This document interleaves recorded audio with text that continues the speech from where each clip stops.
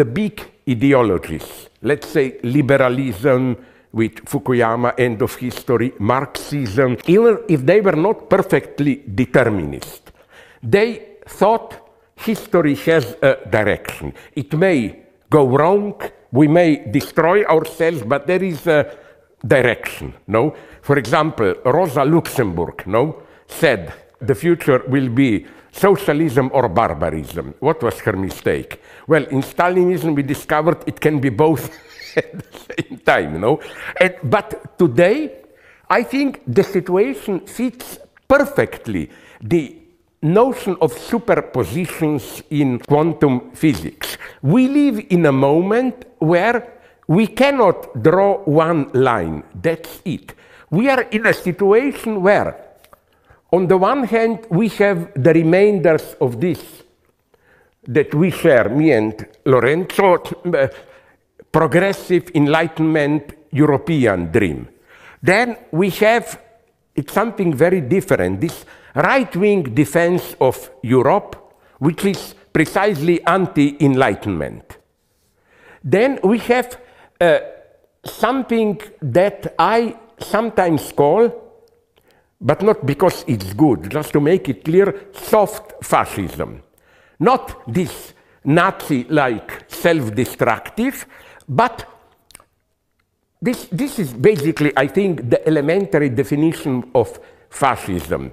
You know only capitalist market dynamic works, but you are aware of social destruction that this causes. So you combine capitalist dynamic with a strong state founded in some ethnic, religious, traditional ideology. It's China now. Xi Jinping recently said, we have to teach young people what?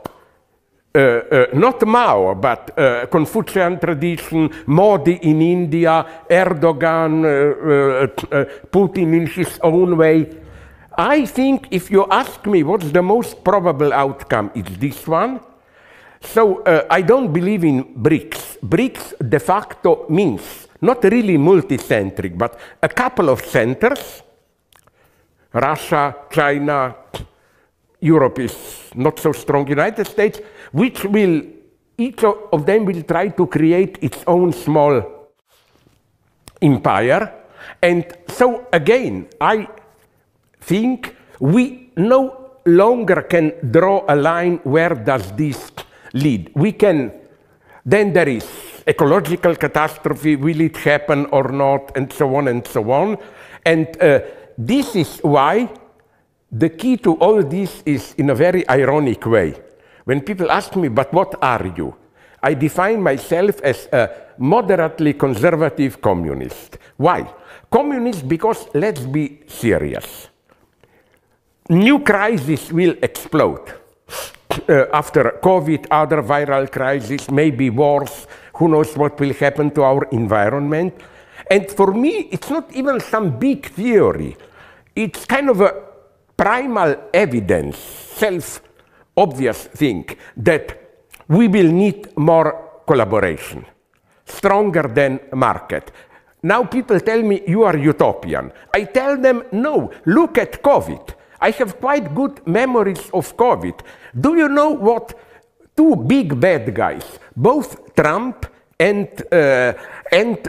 Boris Johnson, they had to do things which were allowed by constitution only in extreme warlike circumstances, that you can directly, bypassing the market, order some industries what to do. I think we have to prepare for this type of emergency state, because if we don't do it still, as Lorenzo would have put it, in the tradition of enlightenment, then the right-wingers will do it, you know. So again, the crucial thing is that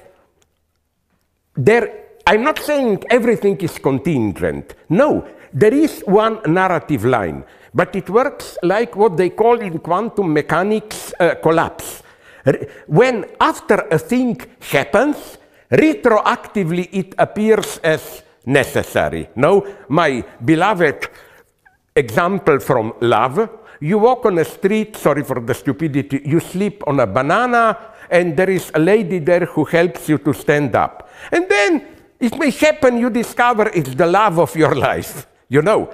And then you automatically read all your life as leading to that point. So the key point is finish with this simple progressism, becoming aware that we are now literally in a state of superpositions. The last attempt, which was Fukuyama, end of history, failed, and Fukuyama, did you get him here?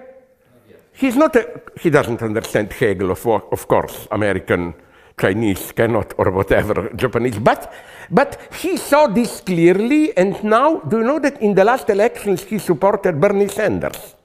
He is honest enough here, you know. So again, I think it's not enough. Now I will try to answer very briefly to your question in a more philosophical way.